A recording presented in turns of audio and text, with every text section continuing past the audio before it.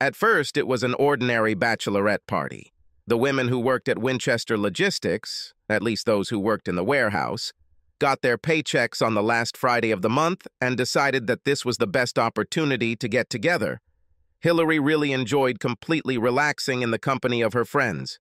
Most of them, like her, were married, and this was a chance to have fun, taking a break from routine work.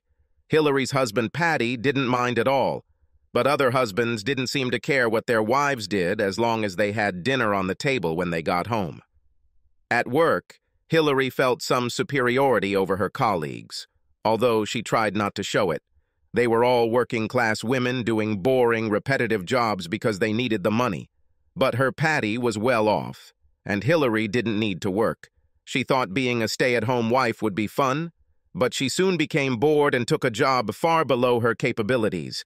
She liked to communicate with women who came from the environment she once knew, and when they exchanged stories about what they did during their holidays in Ibiza and Torremolinos, she laughed at their adventures, but did not take part in them herself.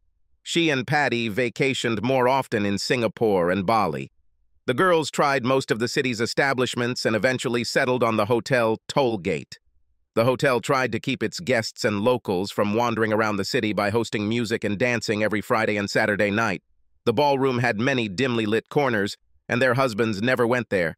So the place was ideal to have a blast without attracting anyone's attention. The location was perfect for Hillary. It wasn't too far for most girls, but for her it meant a rather long taxi ride. Hillary had a great time that first evening. Soon she was relaxing with other girls and started flirting. Watching them, especially the married ones, dancing and caresses, turned her on. She drank 5 glasses of wine, but only paid for 1. Danced with 4 different men. Extreme, at least one married woman from their gang slipped upstairs for an hour with a stranger. 2 more spent time in the parking lot. They all later agreed that any indiscretions would never be discussed outside of their bachelorette party, and next month they will definitely find a partner. Returning home, Hillary felt sexy and rejuvenated, and Patty was glad she had a good time. While attending secretarial college, she was wailed, but soon discovered that she had a submissive side as well. She had a lot of boyfriends, and she let them do whatever they wanted to her. But one day she overheard 2 classmates talking about themselves. They started talking about her. Then Hillary decided to put things in order in her life. She met Patty and he became her savior. Marriage was supposed to calm her down. They got married and honeymooned in Hawaii. Her wild, hedonistic days were behind her. There are only 2 such houses left in the prestigious part of the city. They were believed to be the oldest in the area. They were not listed as architectural monuments, and were not old enough to merit a protection order, but passers-by stopped and admired them. They were semi-detached and had numbers 1 and 2 on Bristol Road. In house number 1 lived Mr. Barnes, who had retired. Patty and Hillary lived in house number 2, which they inherited from Patty's parents. He liked this place, despite the creaks and drafts. Patty ran his own business, Patty's Projects, working from home. He designed warehouses, home extensions, and parking lots, and word of mouth brought him a steady stream of orders. His drawings, made using a computer, did not quite meet the standards of architects, but they were more than enough to obtain local planning permission. The next month, Hillary found herself in the arms of a handsome man, tall with black hair, gray at the temples. His name was Arthur, and last month he slowly danced with her. She hoped that he would come again. The song was loud and he leaned towards her ear. "I really enjoy your company, Hillary. Could we sit down in a quiet place for a moment to have a good conversation?" After 18 years of marriage, Hillary again felt her former wildness. Sex with Patty was always satisfying, although it wasn't frequent enough. But the low-light level and naughty coworkers turned her on. Patty had made love to her, but now she wanted to make love to a stranger. "Okay, let's find a quieter table," she readily agreed. They moved to a darker area, away from the stage. Without asking what Hillary would like, he went for drinks. When he returned, he pulled his chair next to hers. "You said you work for Winchester Logistics?" "Yes," she answered. The girls I'm here with today also work in their warehouse, like me. It sounded rather derogatory, but Hillary didn't care. She felt like a representative of the common people. However, she didn't want to seem like a typical manual worker, so she added, I studied to be a secretary, but work in a warehouse was all I could find here. Well, I work as a sales director at Empire Holdings on the other side of town. I think a woman with your style should be a personal assistant. And it so happened that I was just looking for such a woman. Hillary was flattered. She knew men found her attractive, but she had never been called stylish before. If Arthur really has a job for her, Hillary will quit in no time. Of course, she'll miss her friends, but that's what this bachelorette party was all about. She wished she had worn something more seductive. Sitting next to the strong man, she felt a tingling sensation spreading from her chest to her groin. Handsome, sexy, possibly having the best job for her. How could she resist? That's very nice of you, Arthur. Tell me more. They chatted for another 12 minutes, and he continued to flatter her. Soon his arm was slung over the back of her chair. From time to time, he touched her shoulder. It was nice talking to you, Arthur. He interrupted her. Next time we talk, we should rent a room and discuss the position of a personal assistant. We can take a bottle of wine with us. Hillary didn't know what to answer. On the one hand, he boldly assumed that she would agree. Undoubtedly, sex is on his mind. But on the other hand, she also wants sex. This handsome man clearly wants her, and she wants him. However, you shouldn't make his task too easy. Perhaps I should go back to my friends, she said. Most of them are busy right now, he replied. She looked at their table. Only Irene and Doris were left there, talking with two men. Tracy went out onto the dance floor with two black guys. The rest of the girls are nowhere to be seen. At least two of your friends went to the men's room. I think a few more came out into the parking lot. Now Irene kissed the young guy, and Doris sat on the older man's lap. Hillary knew that she would not be welcome at the table. The idea of sex with Arthur was tempting, and her friends probably expected it from her. She crossed her legs and took a sip of wine. Can I have another drink, please? The house was large, and Patty had converted the dining room into his office. He and Hillary almost never invited guests to dinner. On those rare occasions when he had to attract potential clients, he and Hillary would take them to a nearby restaurant. Their dining table was now his workspace, and next to his computer was a large printer. He had just finished expanding the warehouse and checked his phone. It was amazing how quickly time flew by. It was already past 11. Last month, Hillary returned home around 10:30. The girls must have gossiped a lot today. He put on his pajamas and was still sleeping when she came into the house at 11:30. Yeah, your red face gives you away, he said. Hillary blushed even more. What do you mean? She asked. She panicked. Did he really go to Tollgate and see her? There was no time to shower, and she prayed that he wouldn't try to check her underwear. The red face tells me everything I need to know. You drank more glasses of wine than you should have. I think at least 3. Her relief was almost palpable, and her heartbeat slowed to near normal. The following week, Hillary called Doris. The girls enjoyed the flirting and everything else, so much that they decided to go there twice a month and hoped that Hillary would join them. All of them had either already had sex or were planning to. She agreed. Remember I told you about the musical evening, baby? Yes. You said that you liked dancing. Yes, but it's also about the atmosphere. You can find out news there. I know I work with girls, but we are scattered throughout the warehouse and don't get together often. I danced a few times. We all danced, but I quickly put the guys in their place if they pushed too hard. I have no doubt about it. So do you want to offer something? Yes, the girls want to go more often. Offered twice a month. What do you say?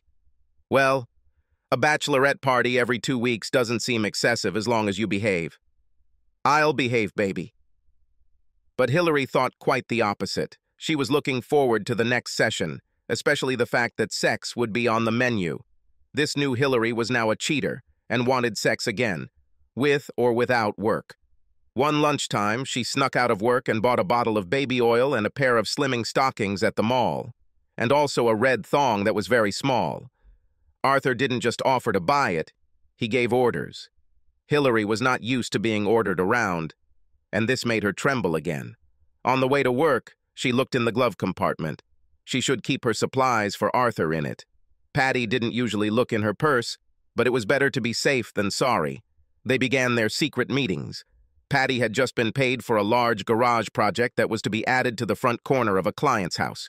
This was to lengthen the front and widen the rear to accommodate a laundry room and toilet below. At the beginning of the project, he wondered why the client specified an air gap on the exterior wall. An internal wall of aerated block and an external wall of brick must be built with metal ties connecting them. This is not necessary for a garage. Today, he found out why. Planning permission had been approved, but the client now wanted to reapply to build an additional floor above the garage, so needed a stronger load-bearing wall. Patty was asked to design a shower room with a bathroom at the rear, a dressing room at the front, and a computer nook in between. He estimated the additional cost. This additional plan would take more time to develop, and it would cost more, but Patty didn't want to start work until he visited the site to take measurements. He has drawings of the object, but he did not trust them. Often they showed the architect's original plan and not as is. Based on the client's instructions, he designed a standard-width garage, but the bathroom above it can be improved if you can squeeze in another 5 centimeters. He had an internal debate. Should he start the drawing tonight or wait until he is in the house? And I decided to go get my sloppy. This is an Irish club. As his last name suggests, he is of Irish descent, although he has never lived in the old country. But in Shillelagh, where his grandparents were born, he has an uncle. As a wedding gift, his uncle sent Patty a souvenir Sheila, a piece of hardened thorn, essentially a club. It has traditional bumps along the shaft and a thickening at the end. He always grinned while holding her in his arms. In the movie A Few Good Men, Tom Cruise said that he always thinks better with a baseball bat. Patty picked it up from its place of honor above the fireplace and tossed it from hand to hand, saying loudly in an Irish accent, "I always think better when I have a Sheila in my hand." Hillary entered. "What are you doing with her?" she asked. "Think." He paced back and forth around the room, slapping the heavy end against his palm. "What are you thinking about? About what extra 5 centimeters can do?" She sighed. A taxi horn was heard outside. "Then I'll, go and meet the girls," and she left. But Patty had time to see the worry flash across her face, even fear. He looked at, "Let's go," and threw her on the sofa. Surely she didn't think he would hit her with it. And yet that's exactly what her face said, and why didn't she kiss him goodbye as usual? He pulled back the curtain and watched her approach the taxi. Her red blouse was almost transparent, her black bra showing through, and the black pleated skirt was the shortest she ever owned. Hillary doesn't look depraved, but she's already halfway there. She stopped her car, unlocked the passenger door, and took a plastic bag out of the glove compartment. "What's in it?" Patty wasn't usually suspicious, but he was far from stupid. He'll check her car later. He picked up the shillelagh and began to walk back and forth again. In the taxi, Hillary calmed down. Patty was just acting weird. He must have been thinking about something else, because he would never have hit her. His strange remark about extra centimeters had nothing to do with her. She soon calmed down and entered the hotel, heading straight to the toilets. In the booth, she opened her purse, the largest she owned. Pulling out a plastic bag, she took off her bra, panties, and tights. She stuffed them into a bag and pushed it into the corner of her purse. Then she took off her shoes, pulled on her thong and stockings, and put her shoes back on. In the mirror, she painted her lips with red lipstick. It matched her stockings. Now she actually looked like an approachable woman. Ideal. This is exactly the effect she wanted. She double-checked that she had baby oil and walked into the bar. Arthur stood up and greeted her, his hug and kiss causing a familiar tingle. She said hello to a few of the girls, and she and Arthur had a drink to check in. Irene and Doris were already sitting on their boyfriends' laps and quickly waved to her. Tracy was dancing with 2 black guys again. Hillary shuddered. The thought of being caught between two men brought back memories. She had already done this in her youth and liked it. She couldn't wait to get to Arthur's room and kiss at him before the elevator doors closed. As soon as they arrived, Arthur ordered her to undress, treating her like a servant. At home, she has a good husband who works to provide her with vacations and expensive clothes. And so his unfaithful wife takes off her clothes in front of another man and is about to sleep with a stranger. Entering the bar, Hillary was in her element. She hoped that one of the girls would see her, but she immediately noticed her target at the bar. "Hello, are you John?" she asked. He turned and smiled at her, and then stared openly at her. "I can become one," he answered. "I'll be happy to change my name to whatever you like." She turned away, muttering, "Sorry." "No, it didn't bother me," he said as she left. "If it's not enough, come to me again if you can't find it." She saw another man matching the description, sitting at a far table, twirling a glass of red wine in his hands. She crossed the floor, aware that many eyes were watching her, both men and women. "Aren't you John?" she asked. "Perhaps yes," he replied, grinning. "Sit here for a minute." She doubted. What if this is not the man? But his smirk was very knowing, and she sat down opposite him. Who cares? After all, this is what a woman of easy virtue does. She crossed her legs. "I take it you're looking for a specific John?" "Yes," replied Hillary. "I think it's you." "Okay, I'm the HR director at Empire Holdings. Employment contracts with new employees, for example, with a new assistant, must be agreed upon with me and with the head of the relevant department, for example, with the sales director. You are the John I need." "That's what I like to hear." She went with him to Arthur's room. The taxi arrived just after 11. "Is there any reason why you're wearing a man's jacket?" "Yes," she answered, unbuttoning it. "Some guy was dancing with Doris, and when he brought her back to our table, he picked up his drink and started hitting on her. She hit him so hard in the face that he staggered and spilled red wine on me." She practiced this excuse in a taxi. "He was so embarrassed that he gave me his jacket to cover the mess." Luckily, nothing got on the skirt. Hillary opened her jacket and showed him her soaked blouse. "It's clear. It can be worse," Hillary continued. "I didn't let him get in the taxi with me, so I returned home alone, but I had to tell him our address. Tomorrow morning, he will come for his jacket." Lying in bed, Patty remained calm and waited for her to fall asleep, then slipped out into the street with the car keys. The package in the glove compartment confirmed his worst fears. This means that not only girls took part in this fortnightly outing. He changed all the things and went inside to check the man's jacket. Nothing. The next day, he was trimming the hedge in front of the house. Autumn has arrived, and this haircut is the last of the year. Patty had just started work on his side when Mr. Barnes came out. "Thank you for doing this. Hillary gone shopping?" "Yes." "I have good news and bad news, son. And I thought it would be better to tell you while she's not around." Patty put down the scissors. "Let's start with the bad one. I have an infection, that is, at home. It's called dry rot, and there's a lot of wood in both of our houses, and if I have it, you almost certainly have it too. What are the signs? I'd better check. I didn't notice anything from my side. Look for deep cracks in exposed beams. Also, crumbling wood and orange spores are a fungus. I took a photo of it and checked what it was on the internet." "Thank you. I will do so. But now give me the good news, although I doubt they will be very good. You might be surprised. Come in and have a beer.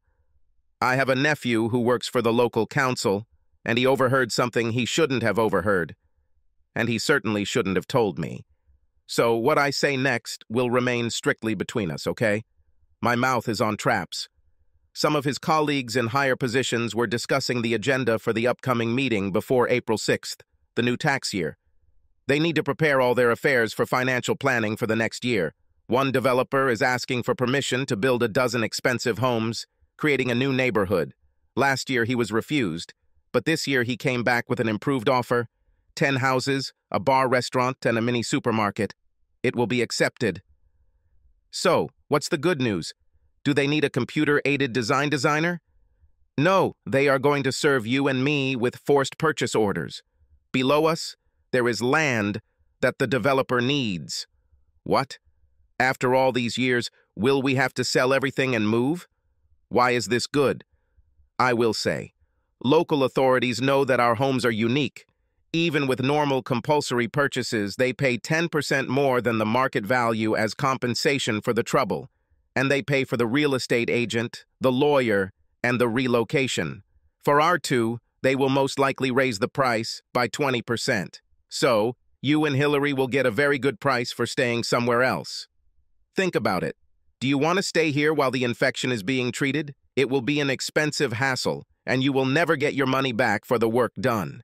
And for the forced purchase of an infected house, you will get a pittance. So when they make an offer, don't mention dry rot. And don't even think about calling an expert. Then the problem will become public knowledge.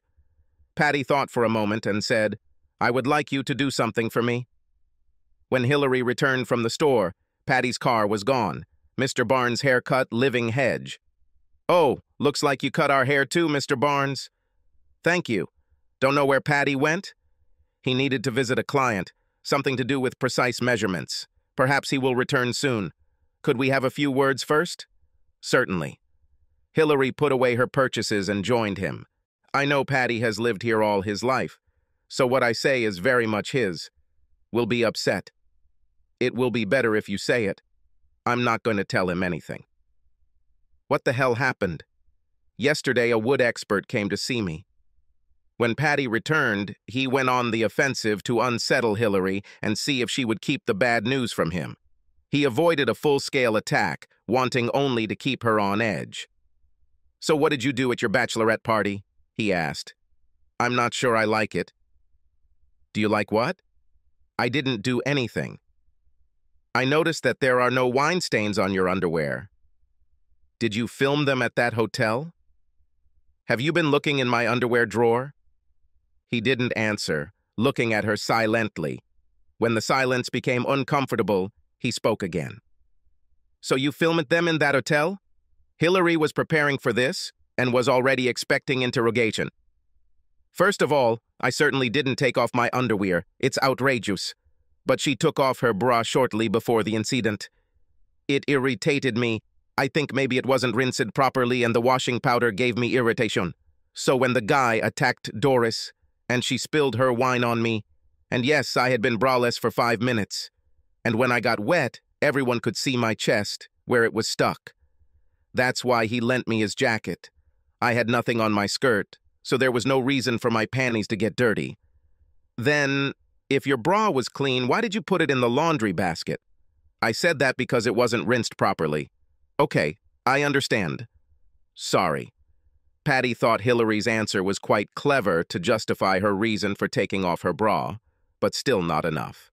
In her original story, it was the guy who spilled the wine, but now it turned out to be Doris.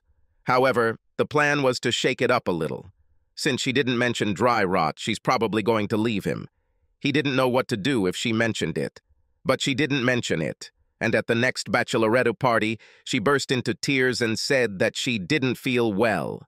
He checked her phone and went through all the girls, starting with Amy, and they all had a similar message from her.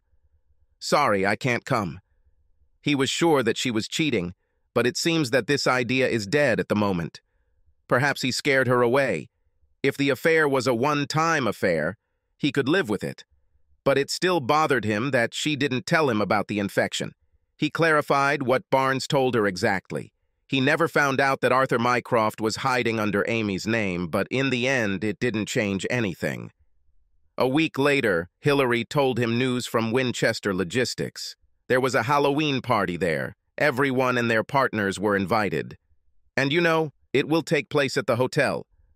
Tollgate, and coincides with our bachelorette party next Friday. It sounds tempting. I could go back to being a masked lumberjack, if we still have the costume. I think he's in the attic. And this time Winchester actually went to town, booked the entire hotel. Anyone who reserves a room the night before will be able to get it for free. Patty didn't need a clear plan. He answered immediately. Great! Book a room for us. It was the Wednesday before the party. Patty got his lumberjack suit out of the attic. While there, he noticed an unpleasant smell of mold. When Hillary returned from work, he told her the sad news. "My uncle from Ireland just called me," he said. "It's his birthday on Friday and he wants me to come visit him for the weekend." "But you've never done this before." "Yes, but he was just diagnosed with cancer. Perhaps this meeting with him will be the last. Not the best time, but I have to go." "You'll miss the party. That's what I mean when I talk about the wrong time. But you'll know more people there than I do, and you look fantastic in that gothic witch costume. You should still go and use our number. It'll save you money on taxi fares, and you'll get free breakfast." Well, if you're sure. Patty left on Thursday afternoon. His departure was accompanied by hugs, kisses, and the words, "Tell your uncle that I'm praying for him." He left his lumberjack costume where she could see it, but brought a new outfit with him. He was amused that he stopped for the night at Tollgate. As soon as he left, Hillary called Arthur with good news. "It's wonderful," he said. "Fate has conspired to bring us together. John and I will come in fancy dress." In Tollgate. They refused to make reservations for outsiders, but didn't say anything about the party. Therefore, everyone will be allowed in if they are wearing a suit. To sum it up, when you become my assistant, there will be times when you will have to entertain my most important clients. Yes, I know what I have to do. This sounds funny. You passed 2 interviews and you're a good fit for me. If you can satisfy John and me at the last interview at the party, you can start work on Monday. You don't have to give notice to quit your warehouse job. Just you'll let me know about your boss tomorrow evening. Halloween can be your farewell event. I think I can guess what my last interview will be like. I'm sure you're guessing, but I'll confirm. You will take John and me to your room. Oh, yes. You will entertain us all night, although we will leave before breakfast. And on Monday, when you start work, you'll spend the morning with the CEO of Empire. Patty entered the hotel ballroom 15 minutes before kickoff. He was dressed as the Grim Reaper, a black cloak with a hood, under which was a black mask that covered his entire face except his eyes. The braid was slightly wobbly, but no one expected it to be real. He grabbed a drink at the free bar. He didn't drink cider often, but today the dry blackthorn seemed especially appropriate and made him smile. More and more people in suits arrived, and he remained silent and mingled with them. Apparently, some of them were watching him, wondering who he was. But no one asked any questions. People are naturally wary of death. Luck was on his side. He soon recognized the Pirati, who was joined by a masked man from the Scream franchise. The Pirati stopped at a house alone on Bristol Road to pick up his coat. "There's chouse there," said Scream. Everyone arrived at once, and the administration doesn't even try to register people properly. "I'll get an extra key later. What room are we in?" 216th, 2 double beds, although we'll only need one for the first couple of hours. "Is our new assistant here yet?" "No, she's on her way. Look for a goth witch." Patty was tempted to try to gain access to this room as quickly as possible, but he forced himself to wait for Hillary to arrive. When she appeared, she obviously knew how the guys would be dressed, and immediately headed towards them. They exchanged hugs, not paying attention to the Grim Reaper standing next to them. He was able to hear their plans. Hillary will inform her boss that she is leaving. Then she will go around everyone and say goodbye to her friends. The entire process should take no more than 3 glasses of wine, i.e., about an hour. When the initial rush subsided, Patty finished his cider and went to the reception. "I left something in my room," he said. "Please give me the key to room 216. I'll bring it back right away." "I dare not refuse you, sir." The woman at the counter laughed. "I don't want to die today." Patty leaned forward and took the key. "You people misunderstand me. I don't kill people. I simply separate the soul from the body when it's time. Where it ends up is none of my business. However, I keep an eye on those who sin, so you better behave." He unlocked the room, left the door open, and returned the key. Returning to 216, he decided to hide in the bathroom so as not to remain in plain sight for long. Finally, the trio appeared, bursting into the room. They stood in silence for a minute, and then began to throw things away. Patty watched them and couldn't help but smile at their priorities. Pirate Arthur took off his hat, jacket, mustache, and beard. John took off the scream mask and cape, and the witch took off her pointed cap, dress, and underwear, remaining naked, with the exception of black fishnet stockings. John went to the bathroom, zipping up his zipper, and received an unexpected blow. Grim Reaper turned to face the other two, frozen in place. "Patty?" asked Hillary. Arthur's eyes glazed over and he remained seated. Patty picked up the shillelagh again. "Stop!" Hillary shouted. She stepped towards him and grabbed the thick end of the baton. He froze. "Please stop, Patty. Look what you've done. Is it worth a life sentence? Am I worth it?" Her last words sunk in. "No, this traitor is not worth going to jail." He lowered the baton and came to his senses. He needs to think sensibly. He will soon need to negotiate a divorce. "I'll convince the guys not to call the police." She turned and looked at John, who nodded without taking his eyes off Juicy. "Go home, Patty. Think about what you want from this situation, and on Sunday, I will come and talk to you. And you'll pick up your things while you're with me. Yes, if that's what you want." Sunday arrived and Hillary arrived at 10. Patty didn't have to think long about what he wanted. It's simple: divorce and home. The conversation started with her unnecessary explanations. She got carried away, returning to her former slutty self. Then it came to divorce. "But my betrayal doesn't matter. I still have the right to half of everything, including the house." Patty knew she was just playing a role. To make it easier to part with, she will agree to everything. She didn't really want anything to do with the infested house. "Maybe that's true," he objected, "but I also have the right to a wife who doesn't play around. If an angry husband shows up screaming, that's a bad start. Yours career as a personal assistant. If you start telling everyone who will listen what you did to get this job. Okay? What do you want so as not to make a fuss? Take your things, half the furniture and half the bank balance. I'm keeping what's left in the house." Hillary looked disappointed. "Okay, but I'll also keep the car you paid for." 2 hours later, she was driving away in her car, the trunk and back seat filled with her belongings. She laughed. "Keep it, Patty," she said out loud. "A couple more years and it will collapse on you." Patty thought that without Hillary's clutter, the apartment looked empty, which was fine with him. The next week, he called his expert. Not to confirm the presence of dry rot, but to check old furniture. The only casualty was the piano, which he couldn't play anyway. It was burned, and the rest of the furniture was declared free of infection. Patty put the more important things in storage. Hillary loved her new job, although she missed her home at 1 Bristol Road. The divorce was quick and easy, and she didn't have to see Patty when it was finalized. Their paths did not cross for several months. Her new apartment was small, but quite acceptable.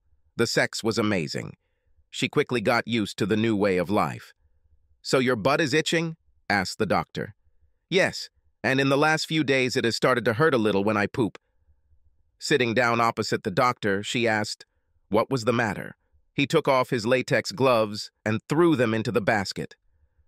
"I took samples from the sore spot and will get the results very soon.